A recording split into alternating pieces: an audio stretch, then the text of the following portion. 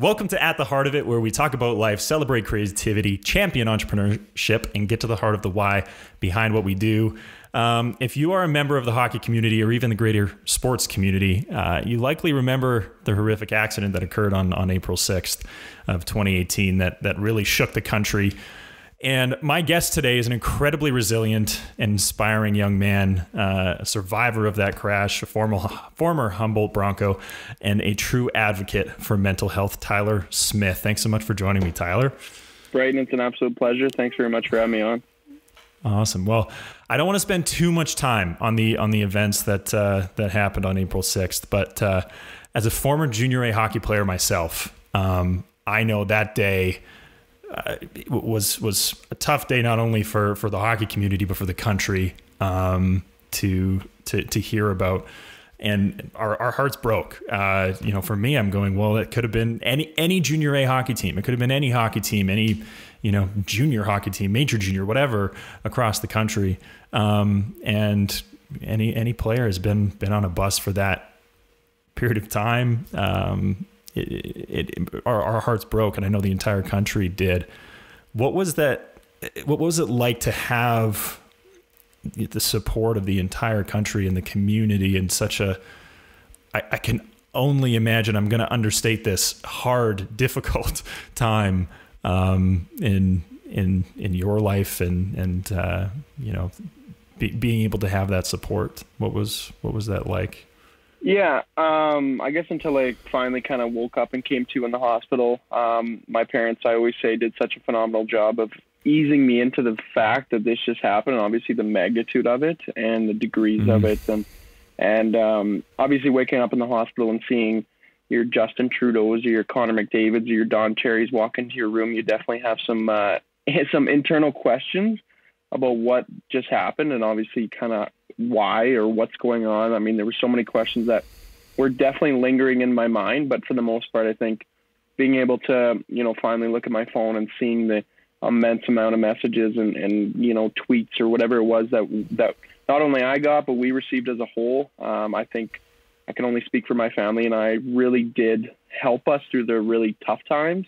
Right. I mean, obviously sometimes it was challenging to feel like you were always kind of in the spotlight, in the public eye, in the Canadian public eye. But for the most part, I think, for me, I understood that this is Canada. I mean, we live and breathe hockey. Every small town, every small community, wherever you are. I mean, hockey's a piece of your culture, and I think to be able to really understand and recognize that support that we constantly received and still receive to this day is something that can never be taken for granted. I mean, it was something that, like I said, it really helped push me through the hard days, and to continually receive the gifts at the door, or see the sticks on the front porch, or see stickers on cars. I mean, it was just so overwhelming, and in the best way possible.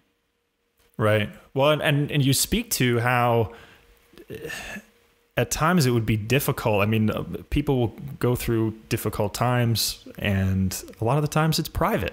And in your case, it wasn't that way. And I mean, you've been incredibly outspoken and spoken on TSN and Sportsnet, and been really open with sharing your story. Was there times where you wondered or thought about keeping some of that private, or what was the transition and thought for you to go, I need to share this story, and it's my duty now in order to speak up for mental health and kind of be an advocate for that? What was that journey like for you from the accident to kind of being that advocate for mental health? To be blunt, it was tough. It was quite the roller coaster, and I'll say for the first while, it wasn't the best roller coaster to be on.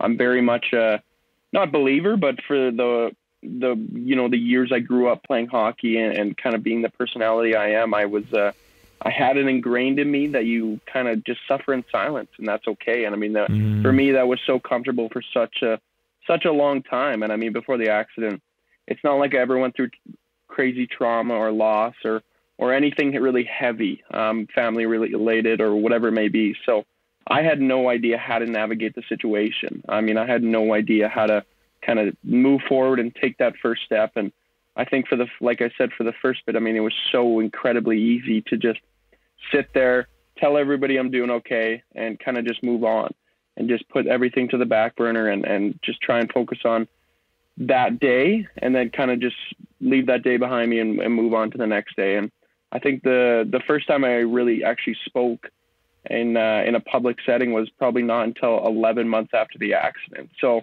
it really did take a while. I mean, it really did take some time, and still to this day, I mean, I had no intentions or expectations of getting up in front of crowds and trying to offer some hope to somebody or inspire somebody. And still to this day, I mean, when I do a speech or when I do a podcast, whatever I do, I just want to be 100% unapologetically myself. I mean, I have no intentions of being this mental health expert. I mean, I don't even consider myself a mental health advocate because I have so much to learn.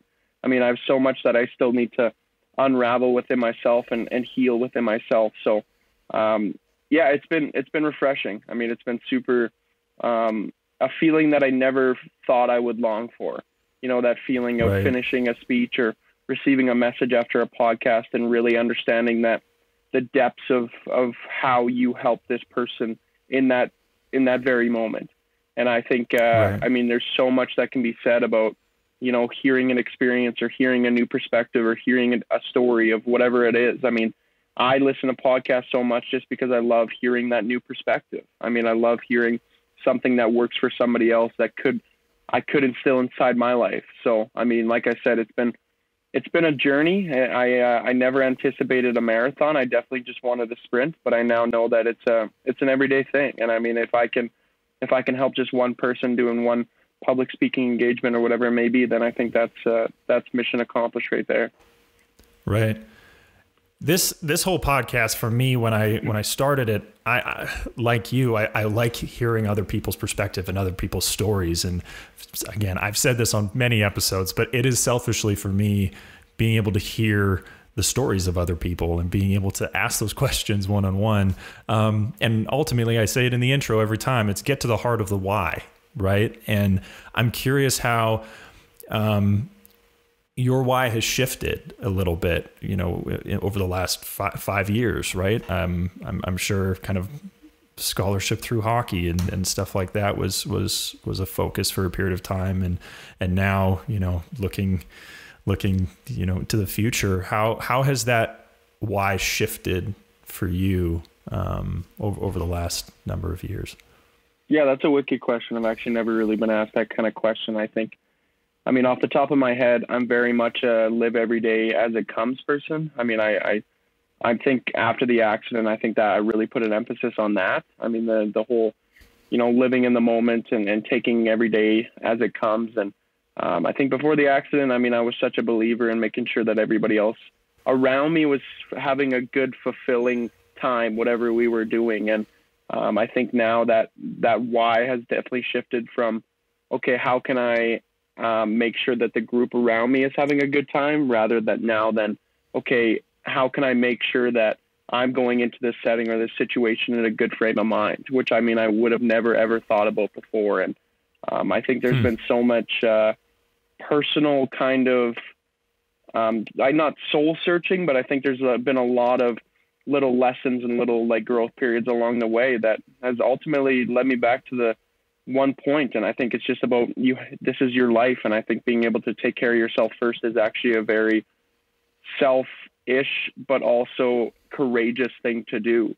I mean, I never, ever wanted to be framed as a selfish kid because I'm doing something for myself. You know, I never wanted to be framed as that. Yeah. Especially in the hockey world. I mean, there wasn't one particular coach or player or anybody that instilled in us that you can't come to the rink and show your emotions, or you can't open up on social media or little things like that. But I think it was just an unwritten rule for a lot of us growing up. And I think now, obviously, you're seeing the shift happen. You're seeing the change happen within each sport, especially hockey as well. I mean, you're Robin Leonard and you're Jonathan Drouins and everybody like that. But I think now it's just a matter of, wow, you know, we just went through something that was unlike anything we'll probably ever go through again. And I think now I hope people really start to put an emphasis on how much value they put into their conversations and their relationships and their friendships and their and even their memories. I think now, I mean, going through what we went through, I think for me at least, I mean, I try to put a big emphasis on making memories. And I think that's I mean, even just trying to take pictures. I mean, I always kick myself when I don't take a picture, and little things like that, because unfortunately sometimes that's just all you're left with. And I think being able to really embrace that, but also embrace the good and the bad. I mean, I never wanted to embrace the bad when I was younger. I never wanted to embrace the bad days or the bad thoughts, but now I'm at a point now where I can actually recognize and acknowledge the fact that there is going to be bad days, and I can embrace them in a way that I never would have before. And I think, like I said, there's just been so much kind of small little lessons that I've learned along the way that have, I think, really benefited me in the long run. Right. One thing that I really like that you touch on is it's almost the identity of a hockey player, right? There is something, I find it hard to describe, but there's that expectation of, being a tough guy, and, there's also the stigma around just hockey players in general. Like, if anybody knows hockey players, I think they kind of know what we're kind of talking about here. But I know for me, when I moved on for the game, it was definitely a different scenario. For me, it was a specific choice of I was done with the game and wanted to move on. But even then, and I've spoken to Alicia Risling, who's a Olympic bobsled athlete, and when she was done with basketball, she experienced the same thing of that slight identity crisis after you're done with the sport. And I'm curious how you have kind of navigated that. I know you kind of spoke to it, with the transition of the Y a little bit, but I think it's important to acknowledge that difference between I am a hockey player and now I'm not playing anymore. What was that journey like for you, and how have you navigated that? Yeah, it's weird. Like, looking back, I mean, junior hockey was never, I guess, like the first thing I wanted to do. I mean, it was definitely, I loved playing hockey. I loved growing up playing hockey. I mean, all my friends in my Bantam AAA, midget AAA years, I mean, I had so much fun. But I think for me, I was at a point when I was done midget that I had literally no idea what I wanted to do in school. So it was just a perfect scenario where you could hop on over to a junior hockey team and play your, 60 games or whatever it is, and then make some new friends and literally just kind of live the life. I mean, as junior hockey players, you do live the life. I mean, it's so easy every day. I mean, I shouldn't say easy. I mean, it's still a business. I mean, you're still, to some teams, a piece of meat, but I think for the most part, it was just so nice to jump into that and not really have to worry about that next step. I mean, I knew that a scholarship or something like that was always something I maybe wanted, but I knew that, I mean, I'm not that player. I'm not that guy. I'm truly not. I mean, I think after my 18-year-old season, I started to more embrace the role that I wanted to take pride in. And that was the dressing room. That was the off-ice stuff. That was the little things like that. So moving that or making that transition out of the game was, I think, a little bit less challenging than it would be for a guy that just has dedicated everything to the game since he started. And I mean, I have so much respect for those guys. I have a ton of friends that still play NCAA, CIS, ACAC. Yeah. And I mean, I honestly asked them a question and be like, do you still love hockey? Because I mean, unfortunately for me, as much as I didn't love the on-ice game, I love everything that attributes to the game of hockey. I mean, my passion lies in the dressing room. My passion lies those breakfasts with the boys. I mean, as cliche as it sounds, I mean, there's so much that I just truly appreciated off the ice. I mean, the on ice was awesome too. I mean, I'm not saying that I hated the game of hockey, but I knew that when I get dressed, I'm not going to play more than maybe 10 minutes, and I'm going to have to definitely be a cheerleader, and I'm going to have to uplift the team, whether it's a good game or a bad game. And I think now I can make that adjustment of figuring out, within my friend groups, how I can still be somewhat that guy. And I think I know now, currently I'm kind of in it. I mean, I preach vulnerability, and I'm in the depths of trying to figure out what my next step is.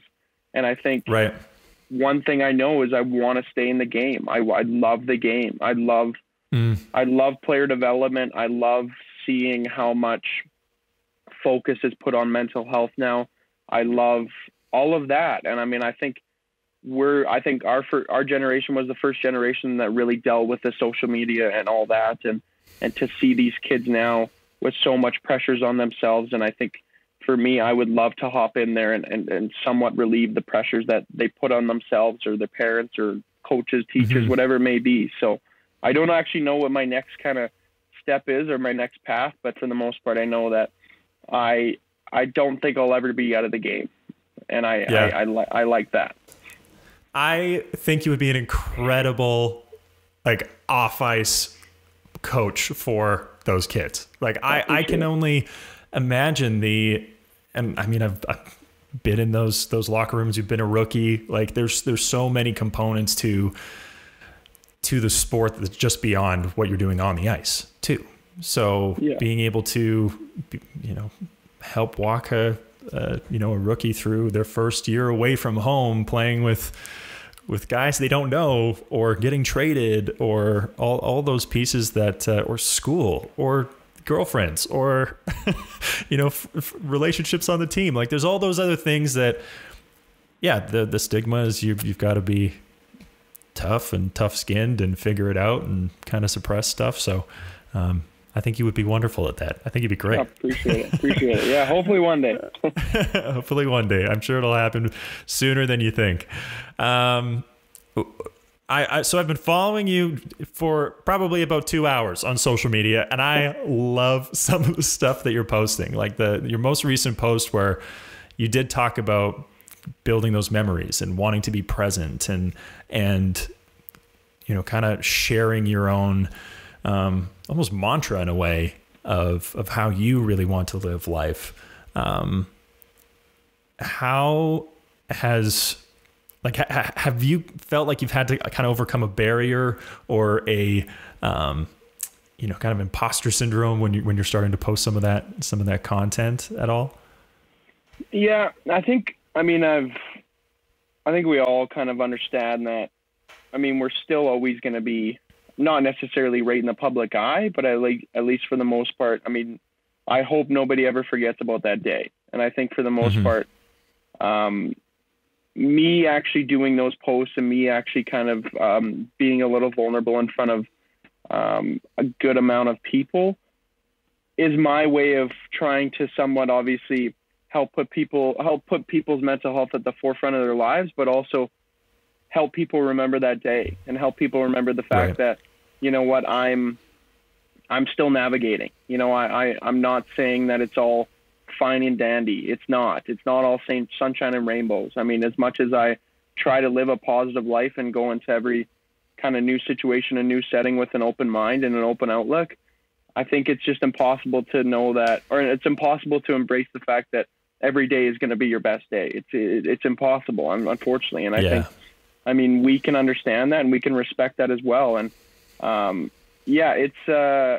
it's weird. I mean, it's odd. I mean, I never wanted to necessarily put myself directly in this position, but I've created, I hate saying created a platform, because I mean, that's not what I'm trying to do. I'm not trying to create a platform or a brand. I'm literally just trying to be authentic and help people really understand how much goes into your mental health and how much you have to put in the work into your own mental health. And so, I mean, I've started that little clothing line and little things like that, and the speaking engagements. And I think that's just kind of my way of also allowing myself to heal. I think, everybody always told me, writing is therapeutic, sharing is therapeutic, try and be vulnerable. And for that first bit there, bottling everything up, I now can see how refreshing it is to actually be vulnerable and speak in front of a crowd and just feel that weight off your heart and off your shoulders and then just feel that love and support after. I think it's quite an emotional roller coaster, but for the most part, I mean, if you're able to find that balance and you're able to feel how much good you can do and how much positivity you can bring to these people's lives, because unfortunately the biggest thing for me, I mean, when I do the speaking engagements or whatever it is, I mean, I can truly look at people and never understand how much they're going through and how big of a fight they're going through and how much struggle they have in their lives, because unfortunately you just don't know. And I mean, a lot of the times that people have stories that they just don't want to share. And whether it's, you know, growing up, trying to be a man, you know, putting your work boots on and every day. And I think I always related to my dad. I mean, my dad's the epitome of a man. I mean, I can bring any machine, bring anything to him and he can get it fixed, no problem. But at the end of the day, now we can have a meaningful conversation, an impactful conversation while doing an oil change, you know, like little things like that I never anticipated we would be doing before. I mean, we have a very strong relationship, but now, I mean, I see how much me hurting affected my family for those first couple of months. I mean, I didn't recognize it at the time. I didn't recognize the amount that people were asking me, how are you doing? How are you really doing? And me only kind of brushing them off with the classic, I'm doing fine, I'm doing okay.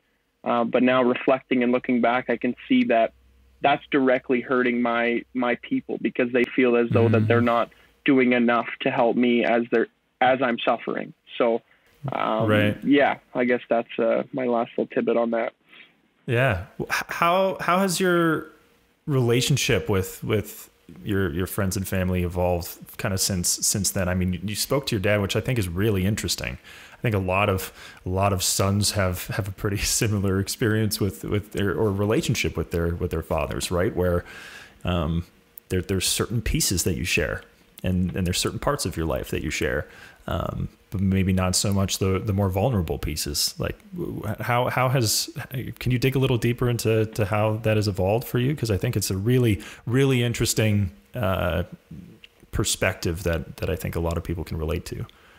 Yeah, I think I always try to relate it to the fact that I value approval. I mean, I before the accident, even right after the accident, I was so emotionally frozen, but I still wanted approval from my peers and my friends and family. So I would go out and I would drink my face off and have the best time, and then wake up, not remember anything. And it got to the point, unfortunately, where it was a conversation that needed to be had, where it's like, chill out. Okay. Like enough, like stop going so hard and stop trying to be this face that you currently can't be. And now, I mean, I can honestly say that my relationships, my friendships, my relationships with my family have probably never been stronger. And I mean, it's taken some time, and it's taken a lot of searching within myself to have enough strength and courage to be able to sit around a campfire with my friends and dive into what's actually going on inside my mind, or bawling my eyes out on a vacation with my boys just because I can't do it anymore. And I think, I can see how much pain is in their eyes, seeing their friend hurt and seeing their friend in pain. And now, I mean, I don't take that for granted. I don't. I mean, I pretty much talk with all of my main friends every single day. And I mean, it's not a case of we have meaningful conversations every single day, but it's a case of I could pick up the phone and I can call them and it's no problem at all. You know, it's not a case of, oh shit, you know, I don't want to put my burden on somebody else's plate. I don't want to bring this to my friend or bring this to my family. But as much as I still try to hold back, I have to find it within myself to realize that, okay, you need this person in this time, you know, and the people that you surround yourself with are there for a reason. And I think I've never truly put that into perspective, but now I can see that, you know, these people, these family members, these friends are here for a reason, and they're still here for a reason because they care, because they love. I mean, I can honestly say when I have a couple drinks with my friends, we probably say, I love you 1,000 times, just as much as it's just for fun, but as much as we also do mean it. And I mean, we've went through a lot as a friend group, and we're stronger as ever just because of it. And they can understand when I need the night off, or they can understand when I say no, you know, they can, as much as I probably don't say no as much as I should, just because I love my friends and love being with them. I mean, they can put themselves in my shoes, and they'll always have that sympathy and that compassion to just, I mean, it's special. It really is.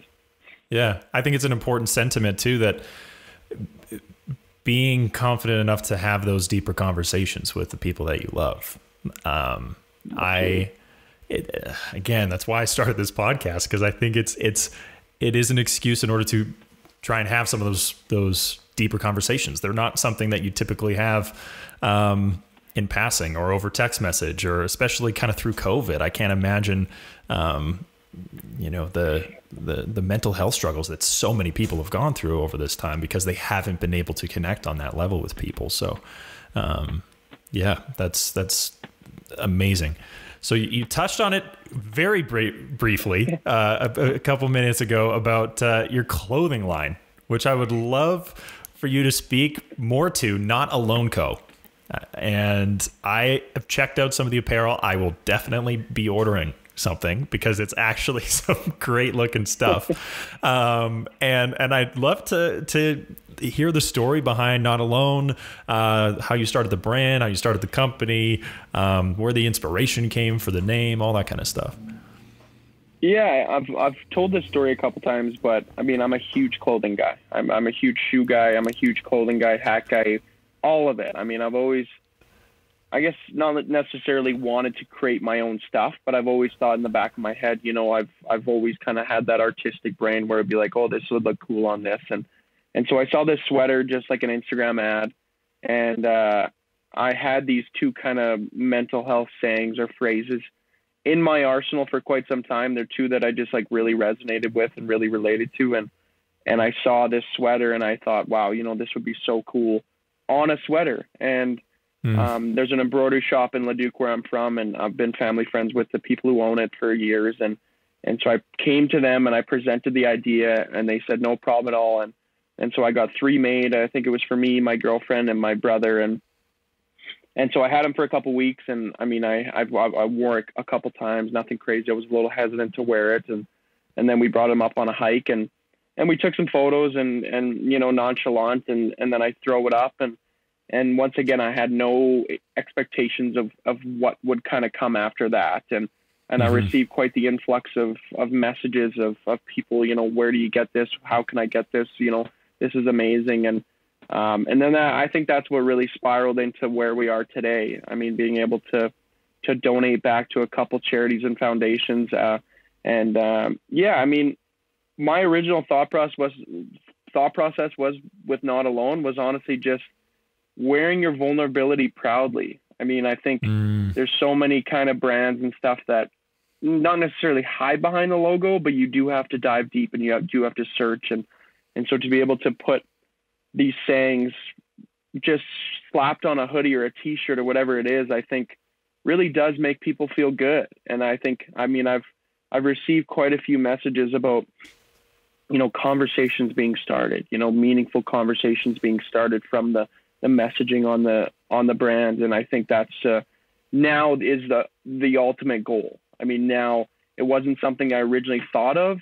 You know, I didn't think, oh, you know, I'm going to wear this and I'm going to have a bunch of people come up to me and say, you know, I needed that today or whatever it may be. But I think now I would love to get to a world where, I mean, anybody can wear it in the grocery store. Anybody could wear it anywhere and just make people think for that split second, you know, am I doing okay? And I think that can translate into a lot of conversations that need to be happened, because I know that a lot of people will wait. A lot of people will prolong that suffering just because they don't know how to initiate or facilitate those conversations. So if I can have one small piece of getting that conversation going, yeah, I mean, it's not about me. It's not about me at all. It's never been about me. I don't want it to be about me. I literally just want people to really understand that your mental health and your health in general is important.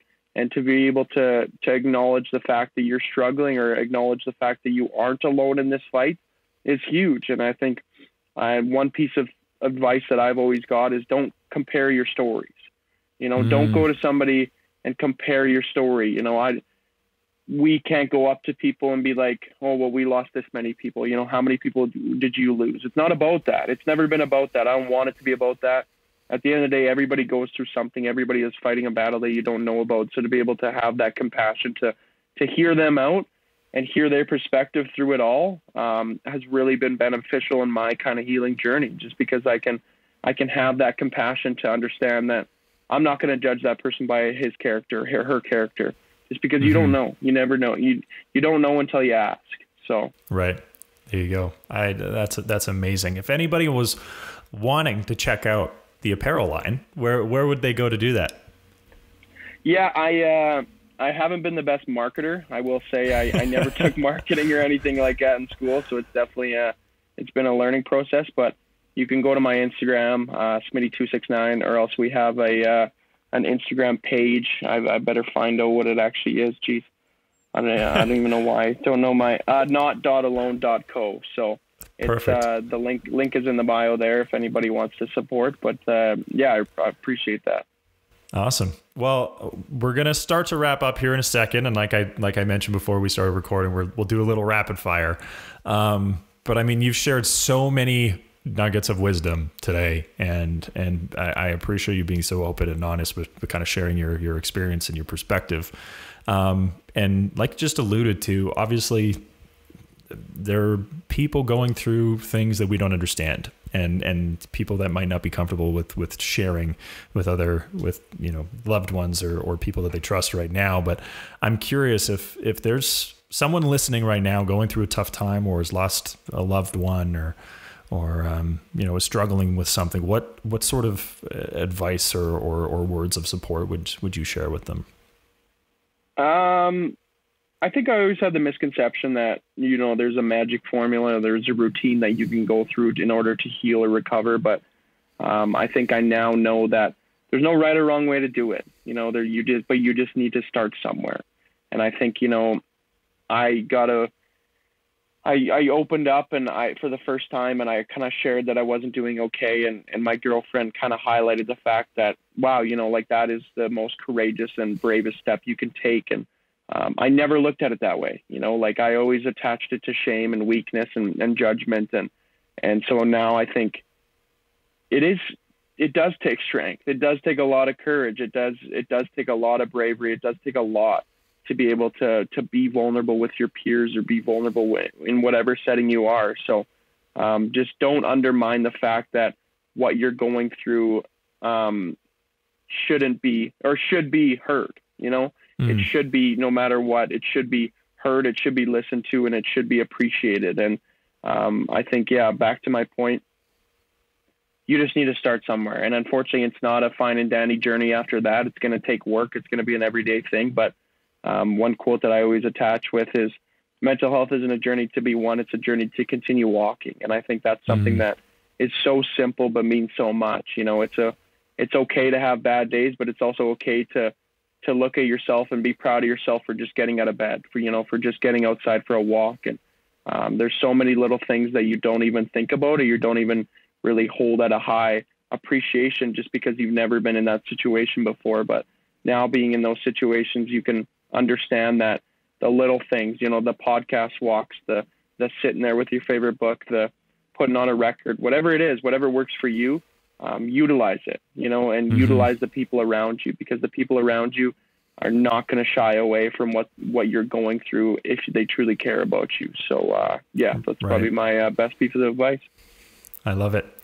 Awesome. Well, now we're going to dive into rapid fire. So it is one of my, whenever I was being interviewed, it was my favorite part of the interview, because it was random questions that, are kind of out of context and fun. So I've got about eight or nine here. They start pretty simple, and then we get a little bit deeper. So are you ready?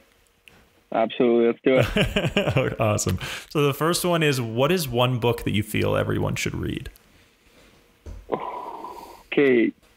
Not a huge book reader, I will say, but I guess the Theo Fleury book, I can't remember which one it is exactly. Not Conversations with the Playing with Fire? Playing with Fire. Yeah. It's quite it's intense, but wow. Yeah. What a read. There you go. That's a good one. Next one is your favorite song, whether it right now or just of all time. Man, I'm such a music person. Of all time, I mean, there's so many Queen songs that I could go to, but right now, I'm such a weird music guy. There's a song called Groceries by Mallrat, and it's one of my faves. Peanut Butter Waffles by Ryan Caravillo is really good.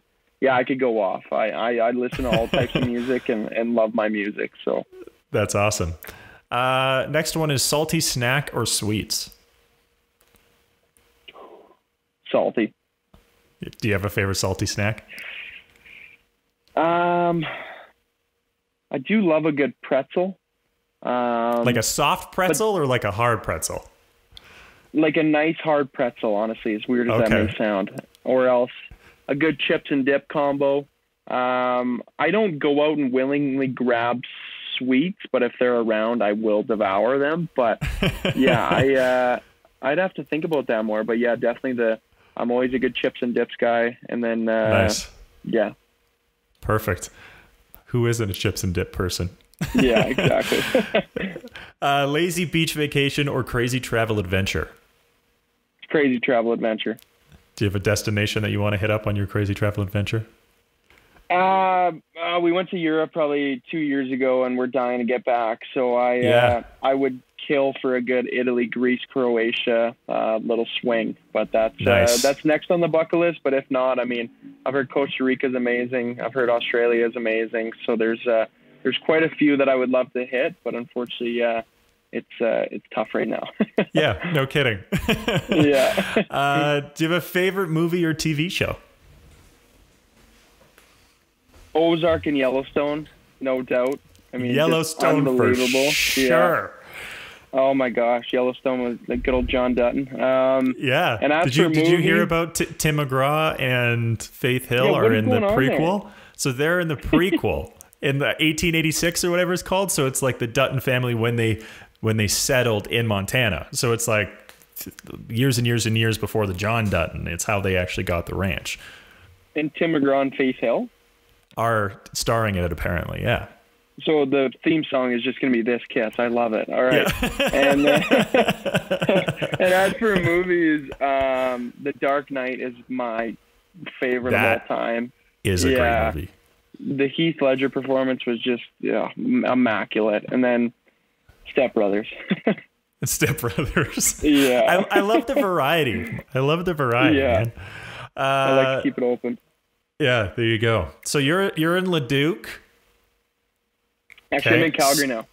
Oh, you're in Calgary right now, but you're from Leduc. Yeah, I'm from Leduc, but residing in Calgary ever since January of this past year. So. Okay, so my next question is, what is your favorite local small business? So I guess it could be in Leduc or it could be in Calgary. Oh, in Calgary, gosh, we're big cocktail restaurateur people, but I don't know if that's, I guess, local. We've definitely tried to support local as much as possible. But I will say I probably have to do better at straying away from the mainstream chains. There's a good one in Leduc called Jarred. I didn't utilize it as much as we wanted to, but it's kind of like a refillery. So you can just like bring and you can get, lotion, soaps, but then again, it has like pickled carrots, pickled asparagus. Like it's got just everything you could think of. And it's a neat little store, I will say. That's awesome. That's a great one. Or I got to plug Rumor Board Shop in Leduc. They're my guys. They're snowboarding and skateboarding shop, and just incredible human beings. And they just opened up their second location in Edmonton. So awesome. That's good. We'll have to make sure that we promote those guys. Next one is, I'm sure you have many, but one quote that you live by. Yeah, the mental health one was always a good one. There's one by Kobe. I gotta unfortunately find it here. There's one by Kobe that I've always just like aligned with perfectly, and I think it was. Sorry, let me find it. Oh yeah, the most important thing is to try and inspire people so that they can be great in whatever they want to do, and I think that's something that is just so powerful and so just hits you like wow. And besides that, I mean, there's definitely a good array of quotes that I like to align with, but that Kobe one is awesome. That's great. I think you do a wonderful job of that already. I appreciate it. So the last two here are, who is someone that you would like to thank for helping you get to where you are today, and why? Well, I love my family to death, but it actually is probably my billet mom.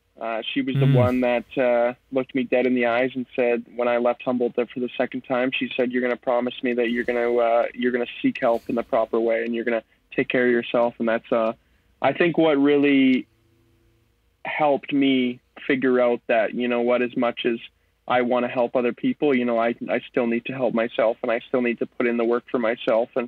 And yeah, shout out Nancy.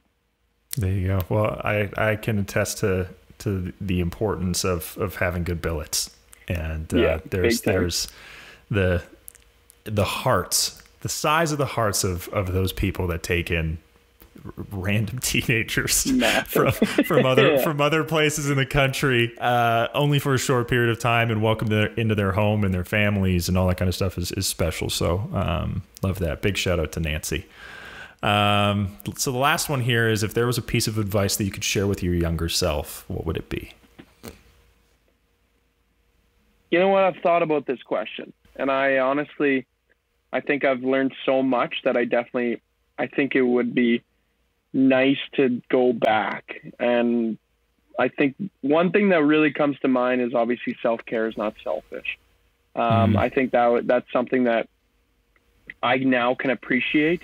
I now can appreciate the meaningfulness of self-care in whatever shape or form, or whether it's going for a round of golf or whatever it is. I mean, I'm pretty privileged in that sense. But other than that, I think, it's so cliche to say, don't judge a book by its cover, don't judge a person before you meet them and everything. But I really, truly now can appreciate that quote as well, just giving everyone you meet a chance. And there's been so many times where I still find myself, kind of prejudging somebody because I don't actually know their background or their story, or they're not given the proper time and effort into the task at hand or whatever it is. But I've had some humbling moments where it not necessarily bites me in the ass, but it's kind of a nice little slap in the face wake up call, where it's like, okay, you need to understand that you have to give people a chance, and you have to understand that person sitting in the park with a bouquet of flowers, you just don't know. And I mean, as much as it's not, I guess, okay right now to just walk up to them and give them a hug, I mean, even just having that thought is more compassion than I can possibly have compared to what I used to have. So, yeah. There you go. Well, Tyler, I really appreciate you taking the time. It was an absolute pleasure getting to chat with you. And I hope we can even get together in person. I'm in Calgary too, so we can even get together for wings or something like that, which would be awesome. But if anybody wants to follow your journey, where can they find you online? Yeah, I guess probably the old Smitty269 account on Instagram is probably the best bet. I don't post as much as I maybe used to, but that's, I guess, where I kind of just share, even if it's just sharing a story or whatever it is. So yeah, there you go. Well, that's awesome. Well, thank you so much again. It was a pleasure, and look forward to connecting again soon. Bryton, it was a pleasure. Thanks for the conversation. I appreciate it.